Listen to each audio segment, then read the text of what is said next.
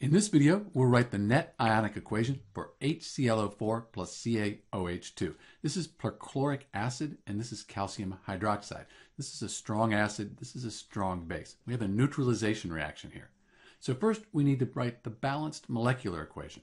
To do that, we'll put a 2 in front of the perchloric acid, and then a 2 in front of the water. So this equation, it's balanced now.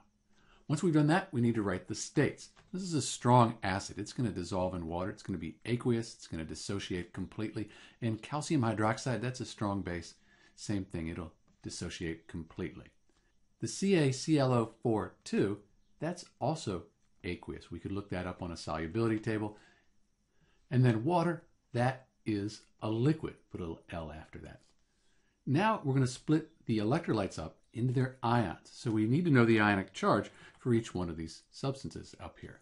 So we could look at the periodic table and we can see that it's organized here by the charge on the groups, and that hydrogen, that's in group 1, so that's positive. You're not going to see the chloride ion, the perchlorate ion here on the periodic table, but calcium right here, group 2, 2+, so we can put a 2+ here. And then for liquids, we don't split those apart into their ions, so we're just going to leave this alone.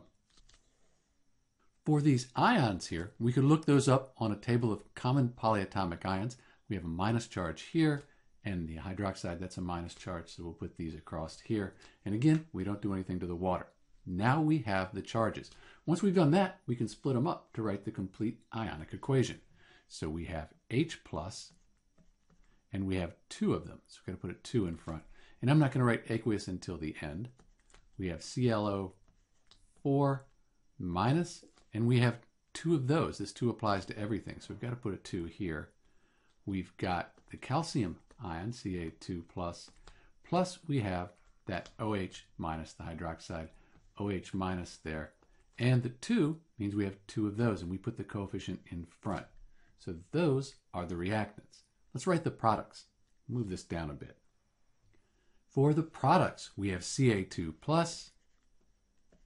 plus we have ClO4, that has the minus there, and we have 2 of them, so let's put a 2 in front of that, plus we have the water, H2O, and that's a liquid. We didn't split it up, and we have 2 of those, put a 2 in front. So from here we have our reactants, and we have our products, and we didn't split the liquid up, but everything else split apart into its ions. This is the complete ionic equation. So now we can cross out spectator ions. They appear on both sides. So look at 2H+, that doesn't appear over here. 2ClO4 minus, yeah, it's right here and it's right here. You can cross that out. It hasn't changed. It's the same here as it is in the products.